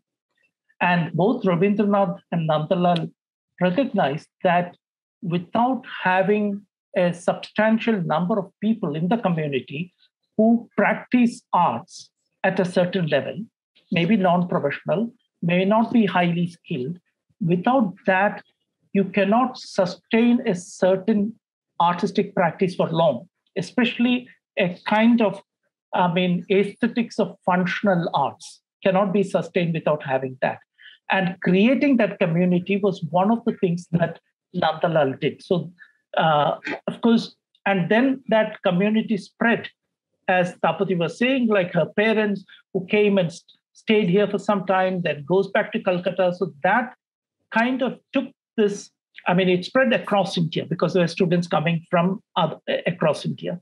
So they took back this aesthetics back into their places. So that was an important thing. So creating a community which has a certain kind of refined taste, which is not too loud, which is still aesthetically kind of refined and so on. And that was, I think, an important thing. Now, the kind of furniture thing is true. There was this thing which I said, because I think on the whole kind of thing, the role of Lakshmeshwar Sinha is something which is completely left out. Hardly anybody remembers him in Santiniketan. I haven't heard him being spoken except by Ritinda. So in a sense, features a student's thesis on Sriniketan, which she never published. Yeah, so I got to know about Shikha Shatru and Lokeshwar Sinha largely through her work. Yeah. Although there are 2 books written by him. One in Bengali and one in English, besides the guide that he wrote. So he was also one of those articulate early teachers who was kind of so outside Kalabad. So in the sense, like some of these things, he also tried to do similar institute in his own, village later, which didn't run. So he came back, and after leaving Gandhi, he went there and tried that. Then he came back to Santiniketan and became a teacher in the Vinay Bhavan. But So there are a lot of these figures who might have to be rediscovered. I mean, who have not been documented, who have been, and then we will probably see more of these linkages emerging. Because we haven't studied even Raditya. I mean, then all these other figures are there. So that is something that needs to be taken. And I'm sure we will be much better informed if somebody really pays some attention and tries to understand and record the work of these people. Shweta, would you like to read up the last that's there in the Q&A? Yes. This is from Tanya Talwar. She thanks us for arranging this session. And this is something I have struggled to establish, she says, when it comes to understanding the constituent students and syllabus at these schools from the very start. Can you provide when does women start entering the art schools, be it at the colonial industrial art schools, Santiniketan or Sriniketan? What does this change? Does the entry of women students also start the teaching of subjects such as embroidery? What kind of embroideries are being taught here? Lastly, can you talk a little bit about the markets? Who were the consumers of the objects that were being created? Is it a middle-class Bhadralok consumer, or does the market go beyond national borders too? There were girl students right from the beginning. Even probably in 1921, when it started, there were girl students. I think there were 6 boys and 6 girls at that time. So, I mean, there were girl students, at least as far as Kalabona is concerned. And if you go through the record of old students, you can see there was a fairly large number of girl students coming from different parts of India. A couple of names I've taken who became famous later. There were others who worked in other areas and made their name for themselves. And so girl students were not lacking in kind of thing, at least compared to other art schools. I think there were more girl students in Kalabhavan right from the beginning. But in many other parts of India, girl students entered the art school a little later, and some places much later. I mean, especially in the South, I mean, the girl students entered the art colleges very, very late. So that varies, kind of thing. Now, one of the interesting things about Santiniketan was that this division between girls doing crafts and boys doing other kinds of art, that was not really there very much. I mean, there were men who went into and became designers, craftsmen, etc. There were women who, I mean, preferred to become painters or sculptors or things like that. Now, as I said later, of course, when they left the art college, how much did they become professional artists? That's a different question. There it was, I mean, things went beyond the institutional framework and the social systems take over. I mean, also in many other cases, I mean, like we know of writers, I mean, the Hindi writer Shivani, who actually came to Santiniketan and became a very good singer. And she wanted to pursue a career in music. The day she was married, her father-in-law told her that nobody earns in this house singing. That's the end of her career as a musician. She emerges as a writer of this later.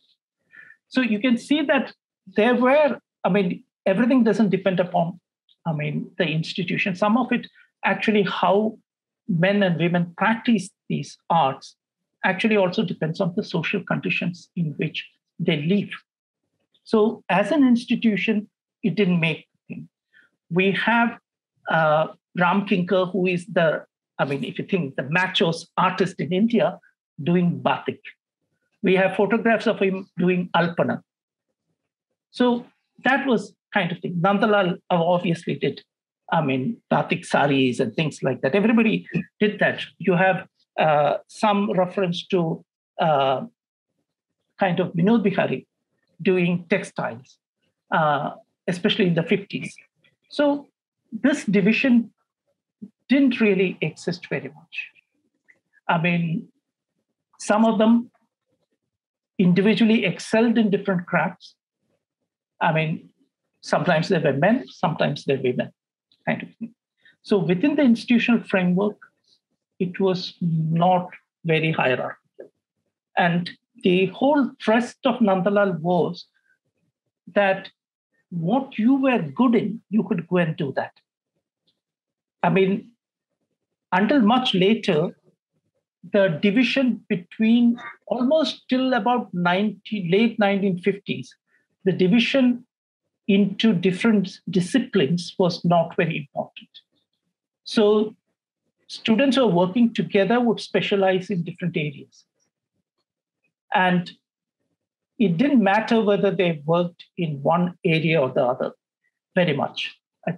So that freedom was there. So I think those were not things. They did all kinds of things, batik and various kind of dyeing techniques, bandhani and so on and so forth. That was commonly practiced. And embroidery was there, obviously, and there is a whole traditional embroidery in Bengal. So that was definitely there. And in the initial stages, of course, almost everybody had to do that. As I said, that the crafts, there's a list of crafts, even after 30s, each student had to do 3 crafts, although when there was some choice. So that was there. Even as a student in the beginning, we were forced to do batik and things like that. So it was not that, we didn't do that. So even it is still there a little bit, but maybe not to that extent. So, I did pottery, because as art historians, we are supposed to go into all the things more than the practicing students. So I went to Sriniketan and did pottery with Devi Prasad Gupta and Shanko Chaudhary. They were both visiting fellows at that time. So I went and had classes with them. I had classes in textile weaving with Srinivasan, who was the head of the textile section at that time, with some of the other people there. So, that was the thing. And even look at that syllabus in art history. It was much wider than what we have today. In a sense.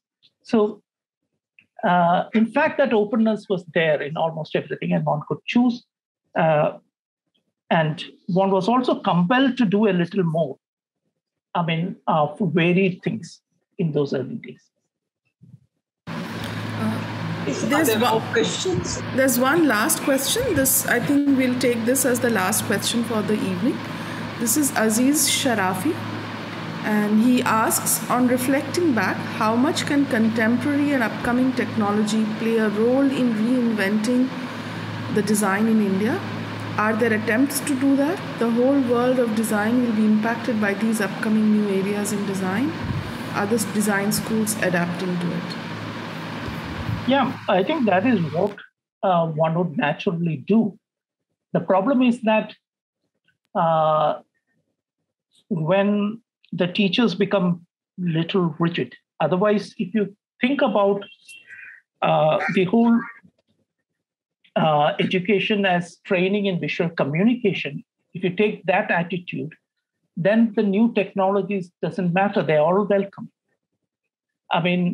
So how we define, what we are trying to do as educators, where we are trying to teach a particular thing, way of doing things, or whether we are trying to train people in a larger kind of project, that is visual communication, then many things can be overcome. And I think one of the great things of Nandalal's approach was, I think, the way he used human resources.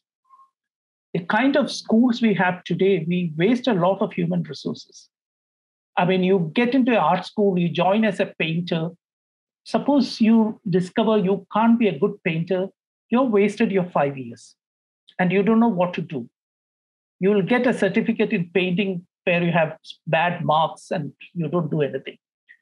But the flexibility as an institute that Nandalal brought in, where one could go into an area which was of interest to one, where one had natural talent, and you could develop in any of these areas, was the best kind of thing you could do in such a situation where we had very little resources. So he valued all kinds of human resources, in which technology then becomes a small part. And if you take such an approach, then new technologies are always welcome.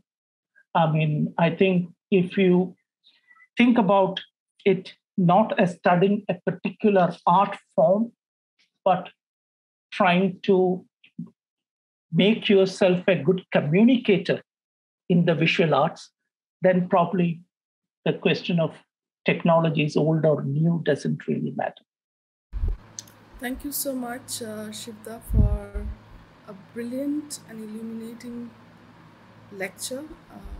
And I think there's a proposal for students or scholars here. Shivda has shown some areas that need scholarship, and I think more students who are studying here should look into these areas and try and create more discourse around these hidden areas and artists and artisans. Tapatidi, thank you so much for your observations and questions.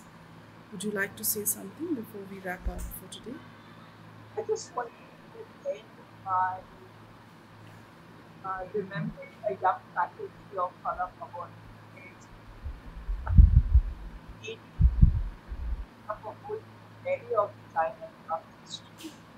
And in my many conversations, looking at the history of modern craft design, using the DNA and all that, it hadn't lost very unlikely. Scholar.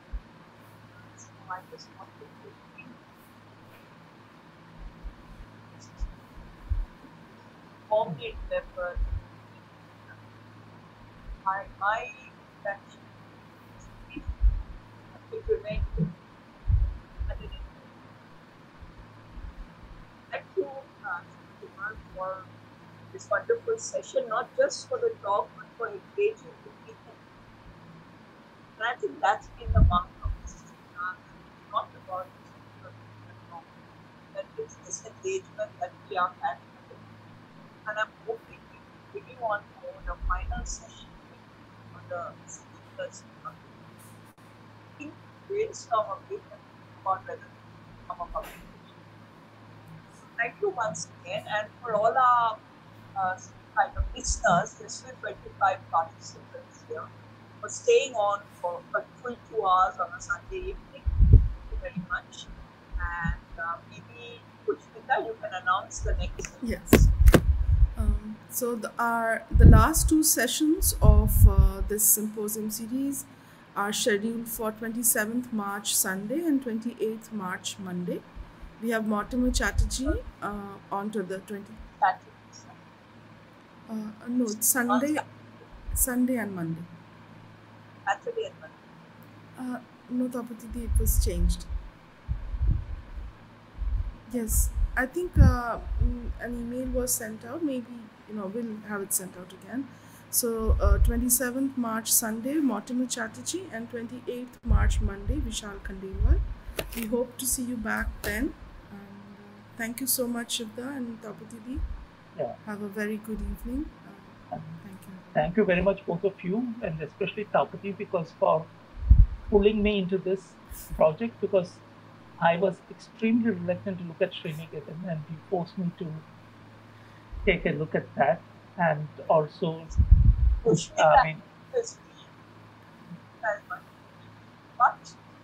I think the show which it digressed, but you brought out nonetheless is a very, very important topic. And I hope it will remain a particular. Just like you told us about aspects of Manika's work, thank you very much. Thank you very much. Yeah. Thank you so much. Have a good evening.